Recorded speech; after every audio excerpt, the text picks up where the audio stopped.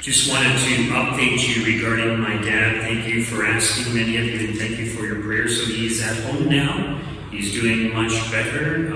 He still has to wear a neck brace, I think, for 8 weeks. So please keep him and my mom in your prayers. She's the one looking after him.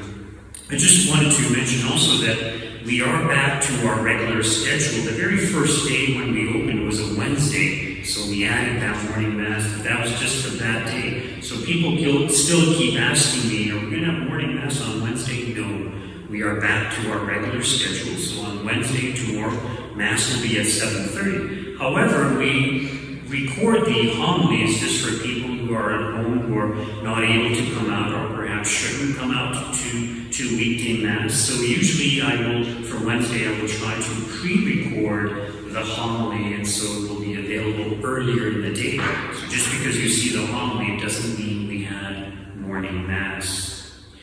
In regards to today's reading, I just wanted to comment a little bit on today's first reading. It says that God will punish the Jewish people, the Israelites, because of their unfaithfulness. It actually states, I will punish you for all your iniquities. And I have been mentioning that often when we experience suffering, it's not necessarily because of our own sin. Sometimes it is. So I gave the example of someone who drinks excessively and the next day they have a hangover, a terrible headache. Well, that's the kind of punishment that you bring upon yourself for your own sins. Now, usually we do it to ourselves. So when we separate ourselves from God, when we offend God, we deprive ourselves of God's protective powers, His protective graces, so bad things are more likely to happen. But we can make the argument that sometimes God may purposely allow something bad to happen to someone in order to teach them that what they are doing is not good. Think, for example, of sexually transmitted diseases. So in recent times, because more and more young people are being sexually promiscuous, even married couples, there has been an increase in sexually transmitted infections or diseases, and not only an increase, but there's newer types of sexually transmitted infections. So God is using nature to try to teach people you shouldn't be sleeping around. Try to be faithful to your spouse. Not try, but be faithful to your spouse. And wait until marriage to have sexual relations, because if you don't, you're just going to bring misery upon yourself. So yes, it is true, sometimes God does allow bad things to happen to teach us, to get us to change our ways. So every time something bad happens to us, recall that I was trying to say this past weekend that suffering is a part of life, and if we have the right attitude, it can be used to our advantage. We can draw down God's graces for ourselves. If we unite our sufferings with those of our Lord, we can atone for our past sins. We can obtain the draw down graces for the conversion of our loved ones. So suffering is actually something very valuable from the Christian perspective, provided we have the right attitude. In regards to today's gospel reading, I'm sure we're all familiar with this. Our Lord is asleep in the boat. There's a terrible storm that comes, and eventually the apostles wake him up and say, Lord, don't you fear that we are perishing? And all of a sudden our Lord just says, stop, and the wind and the sea stop. The huge waves all of a sudden stop. Now the lake, this is probably Lake Galilee. It goes by different names also, but it's quite a large lake. It's huge. So imagine big waves, and all of a sudden they just completely stop. So just goes to show the power of our Lord. Of course, God can do all things, but it is nevertheless quite impressive. Even the apostles themselves, what sort of man is this, that even the winds and the sea obey him? You know, sometimes when I was younger and I read this passage, I was thinking, how could someone be asleep in a boat when there's this huge storm and wind and all these things happen? Well, the answer is quite easy to arrive at. So in the bow of the boat, which is the front of the boat, so if you're in the center of the boat, I had actually been to Galilee, and they took us out onto the Sea of Galilee, and it was quite a large boat. So So often we think of small boats, sometimes in movies about it, where they show these very small boats. But no, they were fairly large. They could easily accommodate like 30 people on it. So fairly large. There's only speculation in regards to the actual size of what it was.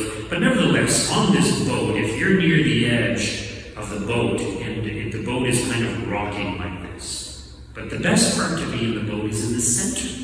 So when you're in the center, while the outside part is, a lot of motion, in the center, it's just a slight rocking. So over here, you can see it's just a slight rocking. So it's kind of like rocking someone to sleep. So if our Lord was in the bow of the boat, that's the front part, he would have also been under the part that's covered.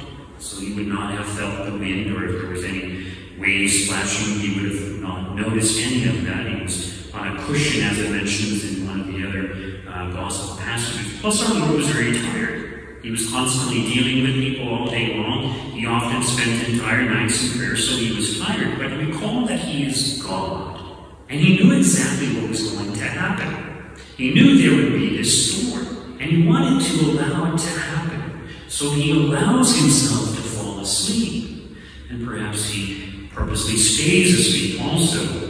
But imagine also the apostles. They were fishermen.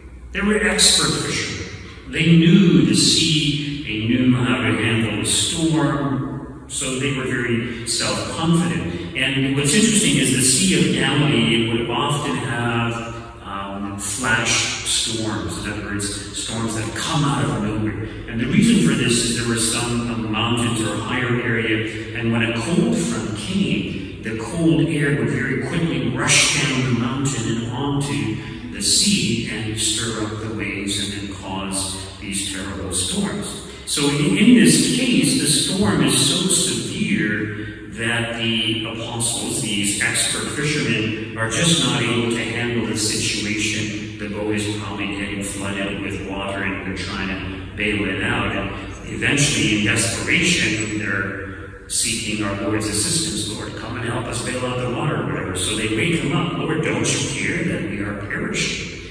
And notice what he says, O you of little faith, why are you afraid? Why are you afraid? Trust in God, no matter what happens. Yes, do what you need to do, but always trust in God. So our Lord rebukes the winds and the sea, and there's dead silence. The sea is calm. All those huge waves all of a sudden just disappear. All the wind just disappears. So what was our Lord trying to teach them by means of this miracle that he performed, by means of this storm? He's trying to teach them that, look, you're going to have storms in your life. But if you give in to despair, if you give up hope, you are doomed. You are lost. So never give up hope. Always trust in God. God is there. He's not asleep, even though he might appear to be asleep. In other words, you think, where's God in my life? I'm experiencing so much suffering. God is there. He knows what is happening to you, and he's giving you the grace to help you to deal with that. But you must open yourself out to him. You must trust in him. You must pray to him. You must, in a sense, wake him from his slumber if he were to be asleep. But of course, God doesn't sleep. So we can use this to apply it to ourselves, to our own lives, the difficulties, the storms that we experience in our own lives. But we can also use it to apply to the church. So in other words, this ship or this boat symbolizes the church. And when we look at the history of the church, there were times when the waves were so rocky, it seemed like the church was just going to go under. There was so much corruption in the church, so much opposition to the church. It seemed that it was going to go under. But it didn't. Our Lord kind of brought the church back, usually by means of saints. So think, for example, of the Protestant Reformation in the 1500s. I can't remember how many millions left the church and became Protestants. It's interesting to note that at that very same time, in Mexico, in Guadalupe, Our Lady was appearing to Juan Diego, and millions of people converted to the faith in Mexico. So God kind of counterbalanced what was happening in Europe. But many people abandoned ship at that time, and yet God raised up some of the greatest saints in the 1300s during the time of the Protestant Revolution. St. Teresa of Avila, St. John of the Cross, St. Philip Neri, St. Robert Bellarmine, and St. Ignatius of Loyola, and we can go on and on and on. So all these great saints, they kind of stayed within the church, and from within the church they brought about reform and that desire for personal sanctity, which led many Catholics to take their faith more seriously. So no matter what storm the church may have to face, in the end, God will help us. So we have to trust in God. We never give in to despair. We never jump ship. So, you know, with the scandals not that long ago, the priest scandal, some people said, oh, I'm going to leave the church. It's kind of like they're putting their faith in priests instead of in God. So yes, there are many bad priests, but it's a small percentage of the many good priests that are present. And as I said before, if you're going to judge the church based on a few bad priests, why don't you judge the church based on the example of the saints who are truly living the life of a Catholic, what it means to be a Catholic? People like Mother Teresa of Calcutta, or St. Francis of Assisi, or Padre Pio. Why don't you judge the church by means of these types of individuals? But they don't follow my logic. Today we celebrate the feast of the first martyrs of Rome. And they're not really the first martyrs of Rome, but they're the first ones that were when the big persecution really started. So even prior to this event, which occurred in around the year 64, what happened is there was a fire that was started in Rome, and the fire raged for quite a long time and destroyed much of the Roman buildings. And it was rumored and believed by historians or people who were in the know that this was most likely caused by Emperor Nero, who was the emperor of Rome at that time. And he wanted to redesign Rome. He wanted to build new buildings, and he thought, well, why not start a fire? And, you know, we can just say it happened by accident, but eventually he put the blame on the Christians. So it's believed that Nero started this fire, and he put the blame on the Christians. And it's interesting, you know, we talk today about false news, you know, in the media. So that was the false news or the false media back then. The Christians who were innocent were being blamed for this fire. Now imagine the Romans, they were very upset. A lot of them lost their homes, their businesses, their possessions, whatever, their livestock. So a lot of them were very upset, and they wanted to put the blame on someone. And when Nero said it was the Christians, there was this united effort to round up the Christians and to make them pay for this. And so Nero, you know, started the torture of the Christians and having the Christians go into the Colosseum and letting the wild animals out and all these things to entertain the people, and which further fueled the desire of people to, yes, we want to see them suffer because they are the ones who caused this horrible fire that destroyed so much of Rome. And it's recorded historically that Emperor Nero, what he also did in his own palace, he would take these Christians and he would have them covered in tar. And as you know, tar is flammable. So they were covered in tar, and he would light them on fire during the nighttime. And so this was illumination and entertainment. These Christians who were screaming in agony and pain, but nevertheless they were providing light, or they were the lamps lighting up the nighttime. So, you know, when we consider today's gospel reading, and there's this storm, and our Lord is asleep, and they wake him up, and don't you care that we are perishing? Imagine what those early Christians were thinking. Where is our Lord? Why isn't our Lord helping us? We're enduring this storm of persecution. We are being martyred. We are being tortured. We are being set aflame. Where's our Lord? Our Lord was aware of their sufferings, and as I mentioned before regarding St. Perpetua and St. Felicity, God strengthened them in their sufferings. So yes, prior to this event, there was persecution of Christians, but not to this extent.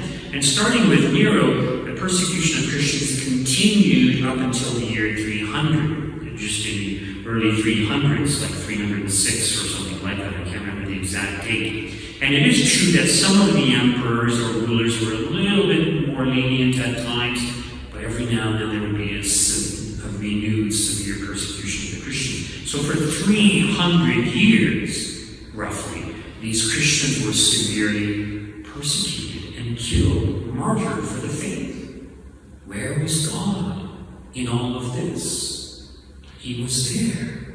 As I mentioned, he was strengthening them, he was consoling them, he was giving them the graces that they needed to face this difficulty. But in the end, yes, the church was renewed, or the church was given freedom to practice its faith openly. This was by Emperor Constantine. It was I can't remember what it was called, but it happened like 306 or 309, I can't remember the exact date. So he made Christianity an official, acceptable religion. He also forbade crucifixions, because up until that time, crucifixions continued to take place. Many Christians were also crucified. So our Lord was there, but our Lord used this suffering to manifest the great courage of the early Christians. And in fact, it's interesting, Constantine, his mother, Emperor Constantine, his mother was Saint Helena. And she was married to Constantine's father, obviously, who was a Roman pagan, and he was a military man. And when we read about the life of Emperor Constantine, it mentions that his father had related to him how much these Roman soldiers, who were extremely brave and strong, how they marveled at the courage of these Christians who had to face the wild animals or the tortures. And these noble Roman soldiers were so impressed by the courage and strength of these Christians in the face of sufferings that they really esteemed these Christians. And that, as well as the influence of his mother, Saint Helena, led eventually to Emperor Constantine's conversion to Christianity, and to making Christianity an official and accepted religion. Recall our Lord, or it's pointed out by various saints, I can't remember which saint it was, that the blood of the martyrs is the seed of Christians. So by dying in this fashion, by embracing their sufferings, uniting their sufferings with our Lord, they drew down an abundance of God's graces upon the entire world, which led to further conversions and eventually allowing Christianity to become an official, acceptable religion. So, no matter how long a period we may have to suffer, God has not abandoned us, even though he may appear to be sleeping. Now, part of the reason I really emphasize this is because near the end times, this is what's going to happen. Faith is going to get watered down, the influence of the world will become greater, and eventually there will be persecution of Christians. Catholics will be taken to prison, they will be imprisoned, they will lose their possessions, they may even be martyred. And are we going to persevere? Or are we going to be like those who jump ship?